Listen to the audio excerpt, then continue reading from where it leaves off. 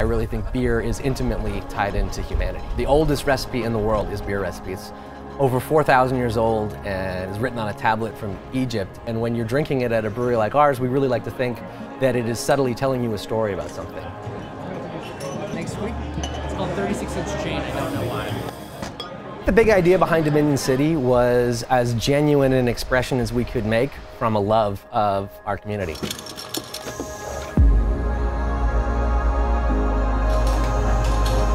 Ottawa right now is this super dynamic city where you have creative people in all kinds of sectors, from the arts to food to beer to dance. It's small enough where all the people who are passionate about a thing that they do in their world, they don't have enough people in their own world to be totally isolated. We all have to cross-pollinate and get to know each other. So there's this great sense of collaboration across all of these really cool mediums here. My name is Josh McJannet and I'm a co-founder at Dominion City Brewing Company.